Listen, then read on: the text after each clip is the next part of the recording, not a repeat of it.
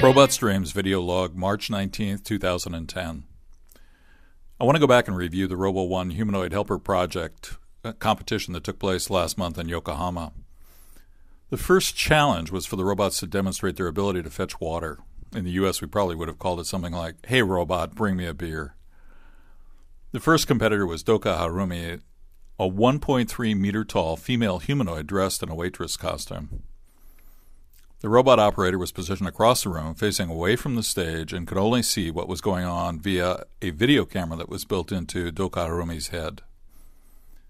Competitors had to walk across the stage, position themselves in front of a low table, kneel down, pick up a beverage bottle, remove the cap, then pour the beverage into a glass. Doka Harumi is really stable for a large biped robot and can squat down smoothly with almost no wobble or instability.